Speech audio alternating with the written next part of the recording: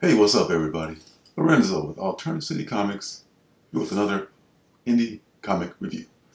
This time I'm doing Bliss, which is from Image Comics. It's written by Sean Lewis and illustrated beautifully by Yarsky. This is a story about a guy who is, in the opens, he's defending his father, but it seems like he's maybe the lawyer. Defending his father for the crimes that he's committed. He's facing the magistrate with all his father's victims in the crowd, pretty much jeering them on. And what the son is doing is explaining his father's motives for being what the judge calls a monster. He uses a mass murderer or a serial killer, if you will. The son retells the story of how his father and mother met. That he lived in, I guess, some rural area. Her father was against the marriage. She ran off with his mother. She ran off with his father to the city, excuse me. And of course, she was already pregnant with him. So by the time that they had him, he came out with lots of medical needs. He needed lots of medicine. His father was not making a lot of money. So at some point, his father took a trip to the docktown part of the city. The city is called Pharaoh City, by the way.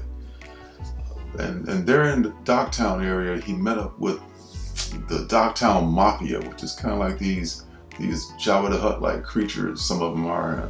They're all otherworldly type looking creatures.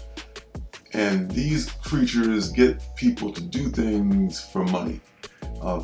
They give them this drug called Bliss, so that once they finish these deeds, they'll have to live with the guilt of the horrible things that they've done. And it's a addictive drug. It pays lots of money. His father has done these things many times because he needed to pay for the boys' medical bills and put food on the table. At one point, he has to fight this big hulk of a guy for like an orange because his son loves oranges so much. And the son is lovingly defending his father and trying to justify the things that he's done. And the judge is like, tell it to those victims. The first issue is almost not a lot happening. But in the second issue, they start to get into the character development of the kid's mother and father. And you see their motivations. You see how their marriage works and how much they love each other and how much the son cares for his mother and father. His father is, by the way, imprisoned in the court where they're having his trial right now. So we don't see his father except in flashback in the son's tales. I like this story. The first book didn't really do it a lot for me. The second book, I won't talk a lot about that, but I think it gets more into the details of the horrific crimes that the father committed, all for his family, all to put food on the table, all to pay for the son's medical bills, and it gets into more detail about that.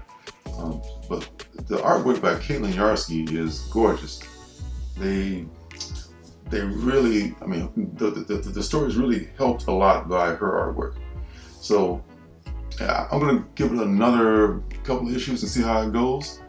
If it doesn't really take off, I may drop it, but the second issue really did it for me. So I haven't read number 3 yet, but at this point, I think I'll give Bliss a shot, just based on the artwork and where the story could be going right now. The second issue was better than the first.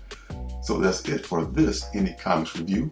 I'll be doing more reviews soon, more unboxings and so forth and so on. If you like what you see, please hit the like button, the subscribe button. More to come, and thanks for stopping by, and I'll see you in my next video. Hey, don't forget to subscribe and leave a thumbs up.